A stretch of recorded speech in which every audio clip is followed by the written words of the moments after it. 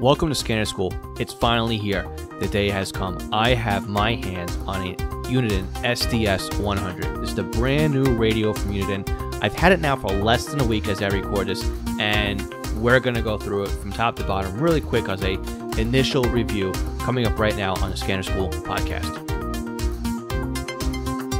Welcome to the Scanner School, a podcast dedicated to the scanner radio hobby. Class is about to begin. Here is your host, Phil Lichtenberger. All right, thanks for joining us today for Scanner School session number 25. That's right, 25 episodes right now in the bag for Scanner School. We are on our 6th month right now. I want to thank all of you who have been listening to us from the beginning. For those of you who had just joined us last week or this week, my name is Phil Lichtenberger. My amateur radio call sign is W2LIE, and this is Scanner School. We teach you everything that you need to know about the scanner radio hobby. This is a podcast. We break it down. We keep it easy, very simple to digest. We don't try to go over your head. And most importantly, we try and have a little bit of fun here and teach you guys what's going on and whatever the topic is at hand. So let me back up 1 week because there's something very important I need to remind you of. So last week, we had Eric Carlson on from FlightAware.com. Now, Eric was nice enough to give away a couple of Pi-Aware dongles and some hardware. But in order to qualify for that, you'd have to leave your comments in the show notes for the podcast. So go to scannerschool.com/session24 and leave your comments about the podcast in the show notes there. So again, it's scannerschool.com/session24. The window to get your name in expires June 19th. Okay, that's a week from the day that this podcast airs. So June 19th is your deadline. So again, if you're not familiar with what we talked about last week, we talked about ADSB, which is basically monitoring the aircraft beaconing, and you'll be able to plot them on your own personal map. Basically, it's a virtual radar, and you can then source that information out to other websites, like, of course, FlightAware, Flight Radar 24, there's ADSB Exchange, as well as some others. So, and again, as you send your information to other websites, you also get some bonuses on top of that as well, as being a ground station and sending your information over to that. But we're not really here to talk about what we talked about last week. We are here to talk about the brand new Uniden SDS100. This radio is the talk of the town, and I just happened to get mine a little early. I guess whatever happened was Scanner Masters sent out their newsletter, said they were available. I happened to be sitting in front of the computer when it came out. I signed up for the scanner right away, made the purchase, and I was very surprised. I was opening a bunch of packages I got from Amazon because I was in the middle of upgrading my recording studio here, at least for my video stuff. I bought an extra webcam. I bought some extra USB cables. I bought a secondary microphone telescoping mount so that I could really mount the webcam to it.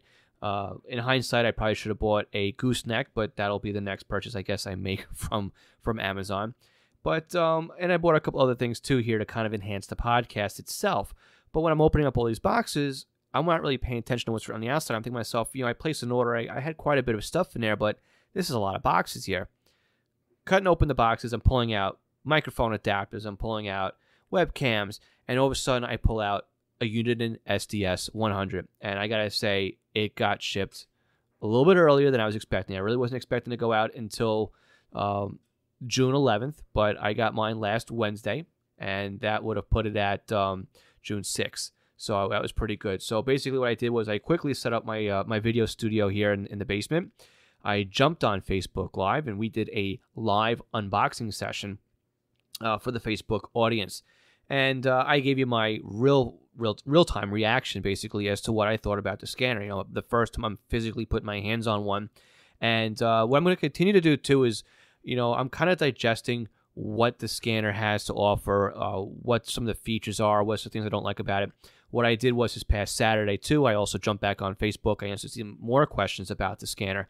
And I will continue to do so as a part of our Scanner School Facebook Live sessions that we try and hold pretty much every Saturday, although I've been pretty lax with that lately, especially with the summer coming along and whatnot. But, the scanner's here, and on top of doing the weekly updates, I also have a webpage set up called SDS100review.com. Now, SDS100review.com is going to be the place where I'm going to be documenting all about the SDS100. So if you just do a Google search for SDS100 Review or SDS100review.com, that'll take you to my page where I am going to be outlining everything inside and out. Yes, inside the scanner, as well as the feel, the way it operates, some of the things I already don't like about it. I'll be documenting on that.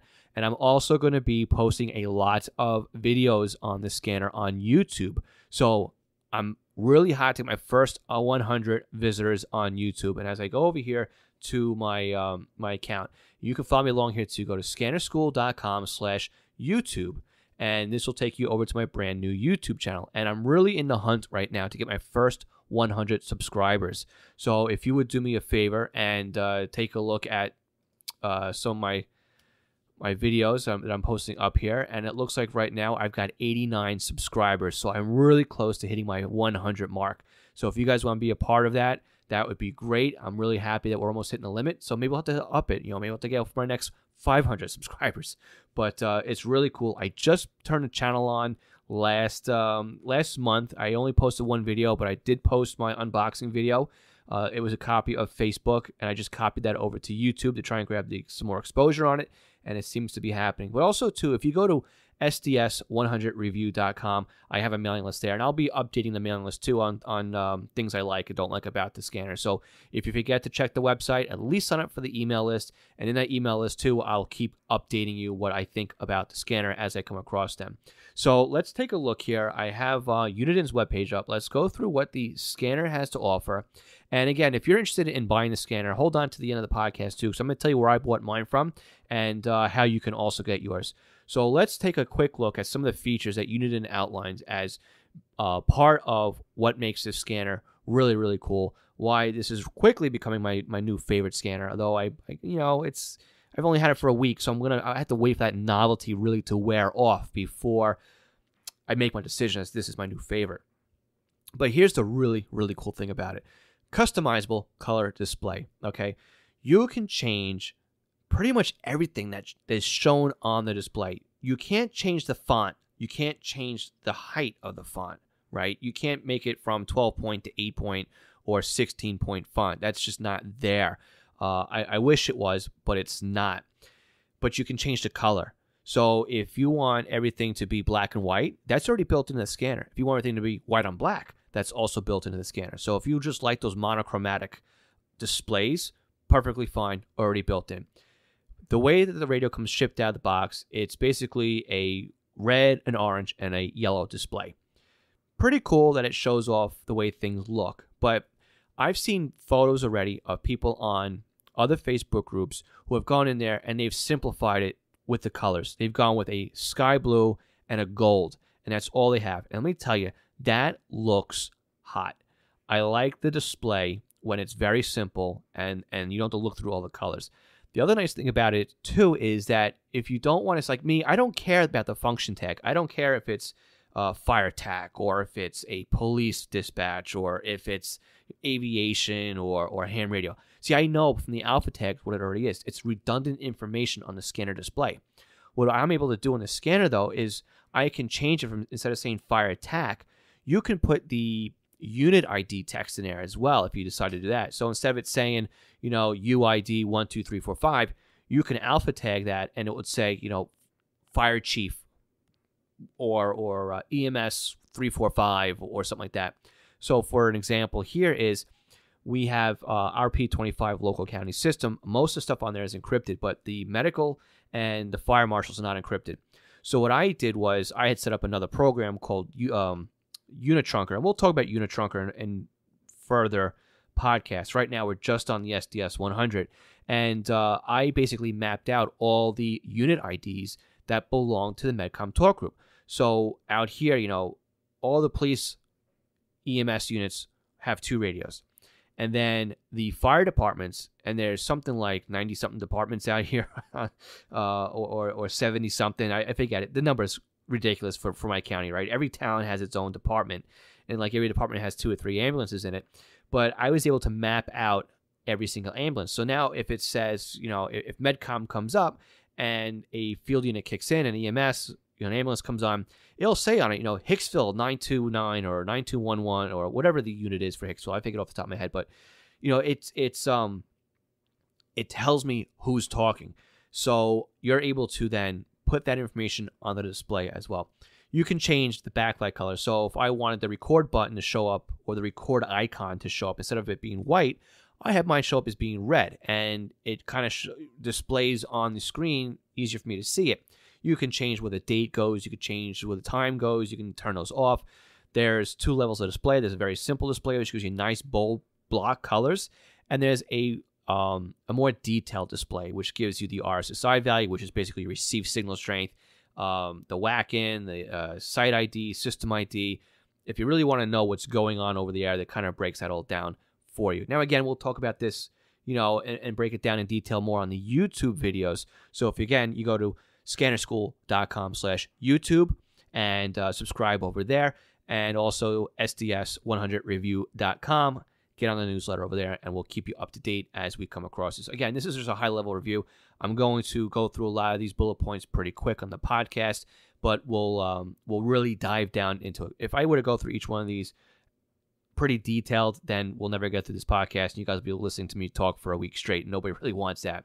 So they also say this is a trunk tracker X, which I guess means the X is, you had trunk trackers 2, 3, 4, 5. Well, this one, they just went X because it is an SDR radio, and they can bring enhancements to it. So they're not locking into how many trunk systems they can do.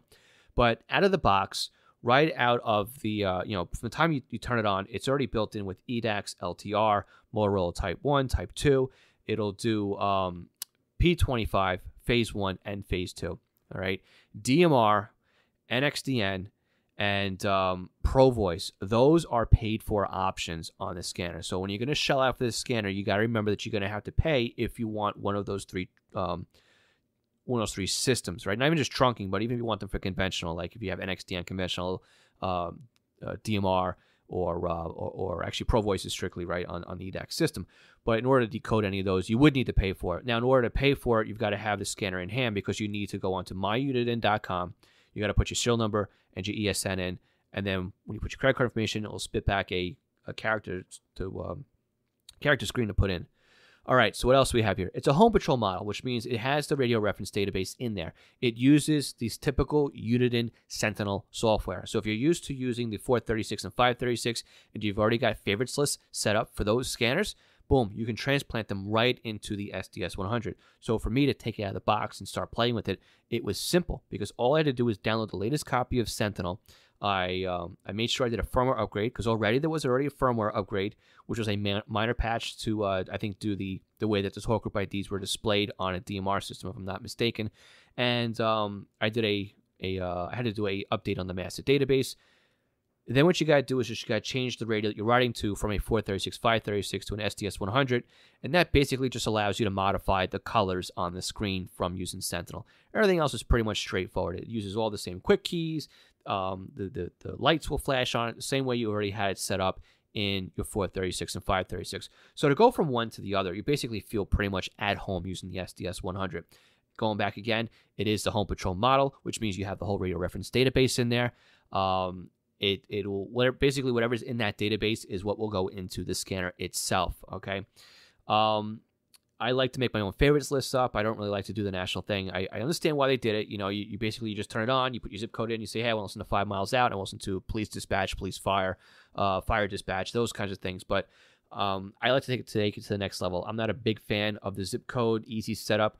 I understand why they did it, so that somebody who has no idea what's going on in their neighborhood could just take the radio out of the box, put it in their zip code, and just monitor whatever the local traffic is. I kind of get it, but I think if you're going to spend $650, at least at the time of this recording, on a scanner, you kind of got an idea of what you're going to do with it. However, though, if you're going out and you're traveling with the scanner, or if you're, you're taking it in the car, again, I guess that falls into traveling, yeah, you probably would use the zip code selection for easier programming.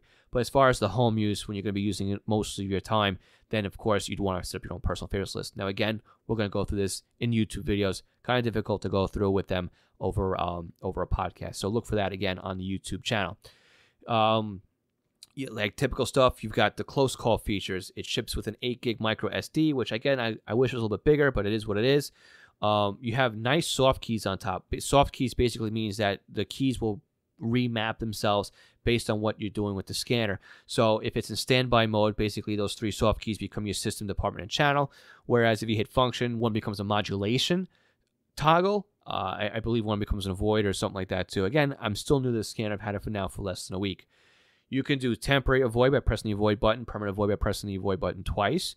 You've got the record and playback buttons right there in the front. Fire a tone out if you decide to use that one. You also have system analysis and discovery. So discovery allows you to find out new talk systems on the system.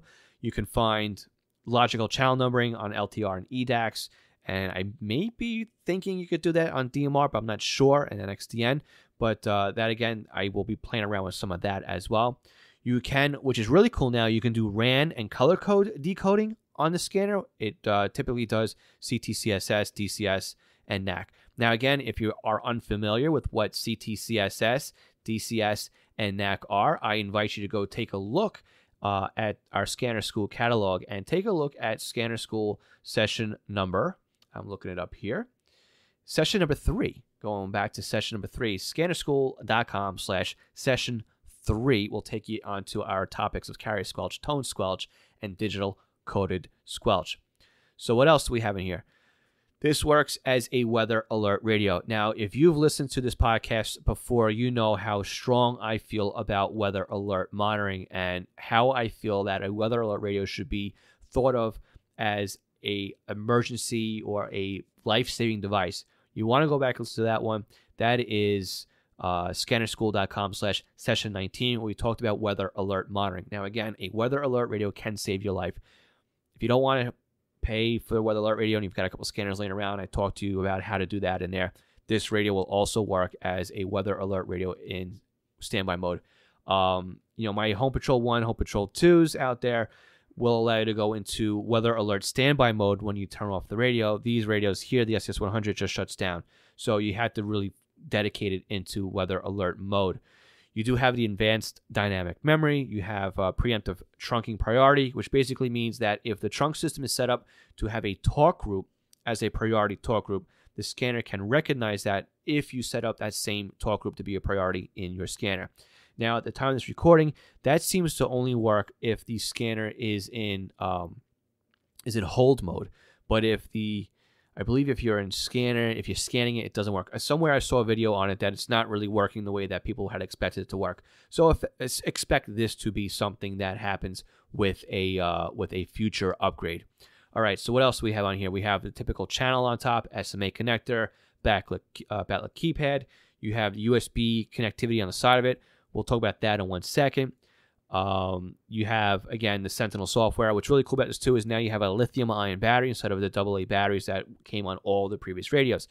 Really cool because you're supposed to get about 8 hours of battery life on it. The early adopters like me got a battery that's a bit weaker, so Uniden will be shipping out batteries to all of us who have an early radio. Now, again, if you're like me and you got your radio early, go to myuniden.com and register your scanner on their site, so that when the new batteries are available, then you can get updated on the batteries. So that's a real quick down and dirty of the feature list. Now let me grab my radio. I have it right now sitting here in my left hand. Now I got it in my right hand. I like to talk with my hands, so I'll be swapping this thing back and forth a little bit. But let me talk about some of the things that I've noticed about the scanner as I first turned it on and plugged it in for the first time. Now again, too, I'm going to be going through this in video form as well, which I think the video would be the better way to go through it. But again, I wanted to talk to you guys about what the scanner can do as well. So we have an SMA antenna on top of it. And what happens with this new design, because it does have, I'm looking at the box here, which is now my left hand. It's what they call rugged weather resistant JIS4 construction. Now, that means it's pretty much dust tight. And in order to achieve that, there was a couple things they had to do to the scanner. And one of them was they put an O-ring on the bottom of the SMA antenna. And as I unscrew it here, what ends up happening is there's the O-ring kind of grabs into the chassis of the scanner, and as you tighten it down, it kind of grabs onto it. The problem with that is that you cannot easily use an aftermarket SMA rubber duck antenna. So if you have your favorites, and I do have my favorites. One of my favorites is the Diamond SRH77CA, or I misplaced it here. I have my Diamond. My second favorite is my Diamond SRH519. Really love this antenna, and I'll link to these in the show notes for scannerschool.com/session25. But these you cannot use on the scanner. They don't fit inside of the lip, I guess you could say, is where the antenna goes. So what you can do to go around it, though, is you can use the included SMA to BNC adapter that will, stick the antenna out a little bit more over the top of the radio, but it does allow you to use BNC aftermarket antennas. If you're going to use this on an external antenna, you may just want to use an SMA pigtail to get that into your antenna system as well. I have hooked that up using a typical SMA cable, and it does work fine. So that is another thing you can do there. The headphone jack, that's got a nice rubber covering over it now that kind of springs back into place. Your side port here for the USB connector. There's two USB connectors now. There's a USB 1, USB 2. The USB 2 is used for charging and programming, and the USB 1 is to be determined. The battery door is held by a snapping clip, I guess you could say. It kind of folds over from the bottom of the radio and clips into the battery door, which that prevents basically the battery door from coming off. So now it's really nice too. If you drop this scanner for any reason, you're not going to lose the batteries under your desk, and the battery door is not going to go flying off, and that's a nice thing to do as well. The front display on it is really nice. It's really sharp. I love how crisp the display is. By changing the way that the screen looks with the colors, you can really change it that much further. So I'm really not too thrilled with the way the keypad is. The keypad is very flat. So on the other radios where each button was kind of its own, it kind of popped out through the plastic of the body. Well, this new keypad design is basically one piece of plastic that goes over the front of the scanner, and each button is raised up ever so slightly. It's very easy to roll your fingers over and not know where you are on the keypad. At least that's my experience right now. There's a little nipple that's on the number 5 key, so at least it tells you, from that where you are. But again, it's going to take some time to get used to. And again, I will have some macro shots on this as well on the website at SDS100review.com. The other side of the scanner, where the menu and function button is, that one is a major, major improvement from all the other handheld radios that Uniden has come out beforehand. So they've really done a good job at labeling it. There's a green antenna with radiation pattern on it to tell you it's the function button. I don't know why they didn't make that an F. And then the menu is 3 red lines to show you that's the menu. Now, the difference, again, too, is on the other scanners, if you were to put this in your pocket, typically if you're going to hold the scanner, you're going to rest your thumb on that button. It's just the way that it is. And it was very easy on all the other scanners to accidentally press the function button. And then when you go ahead and you press the keypad, well, then you're going to press something that you don't want to press. So it does take a little bit more pressure now to push in the function button, to push in the menu button. It feels like it's actually making a click when you push that button. So if you hear it, right, that's the SDS100. And let's take a look at the earlier ones. That's the 436. Again, want to go into a little bit more depth when it comes to on the video side of this as well. The speaker on it is at the very bottom of it. Looking at it again side by side from the 436, it does look like it could be about the same size, but I haven't yet had enough time to really listen to the scanner in a loud environment, in a quiet environment, take it out, outside, and just see what I can hear with it. So the jury with me right now is still out as to what I'm hearing out of the speaker. And again, from an earpiece perspective as well, and how it sounds when I plug it into something else. But again, all in all, I've had this radio now for less than a week. It is nice. They also did a nice little improvement on the belt clip. Oh, and the other thing about the scanner too, which is really, really an interesting shock, is it came with a wall wart. I have not seen a Uniden USB charging scanner come with a wall wart in quite ever, maybe. So maybe my original Home Patrol, the 346 came with one, something like that. But my 125, the 325 P2, the 436, no wall warts. So really cool to see that this one did come with a wall wart and the USB cable. So good thing for Uniden to give that in as well. But all in all, that is my real quick down and dirty version or review on the SDS100. Now again, I'm going to be documenting this. I know I've said it a few times, but go to YouTube, scannerschool.com/YouTube, and SDS100review.com is where I'm going to be documenting basically on a weekly basis. I am hoping my things I like about the scanner. I'm going to have some really nice macro shots, some close shots of the keypad, the texture that's on the body, the threading on the SMA connector, the little bit of white that I can see beneath my screen that I think is a manufacturing defect. So that's something else that's in there that I'll be looking at. That's my excuse to see what's under the hood of this radio. And I invite you to please go to the mailing list there. So now, if after everything I've talked to you, if you're ready to pull the trigger and you want to buy one of these scanners, where can you buy one from?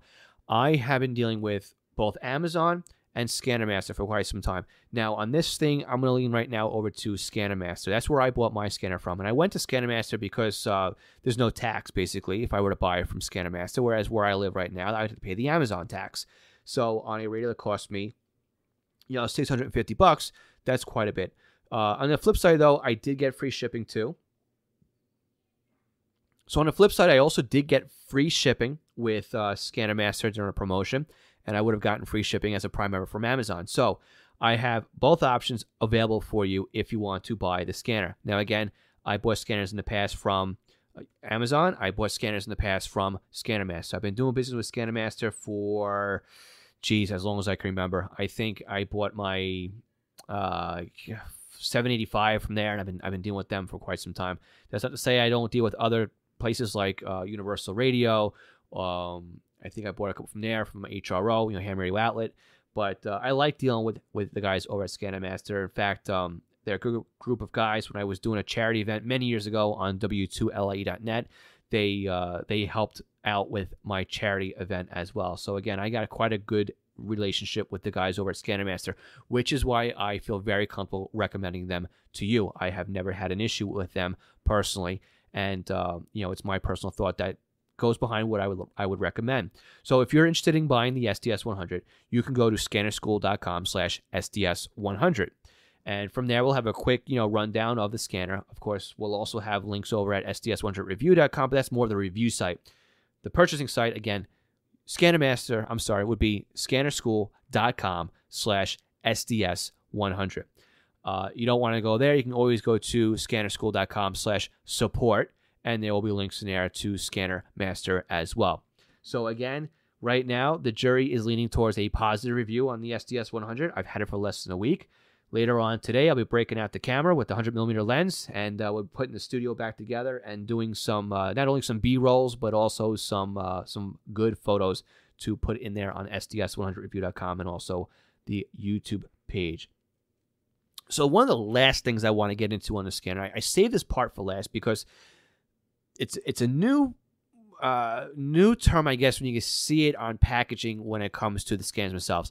It's called IQ. What do they have? They call it scanner, a true IQ scanner. So the box says it's a true IQ receiver designed for improved digital performances in simulcast areas. Okay. I don't really have an issue with simulcast where I live, so I'm going to have to do a bit of traveling to really compare this side by side. But let's talk about some of the issues. If you go back onto scannerschool.com/session 18, we talk about simulcast, what it is, and how to overcome it. Basically, in a nutshell, what simulcast is when you have a P25 network, basically, is really when you're going to find the biggest issue, and you may really see it compounded when they go over to P25 Phase 2.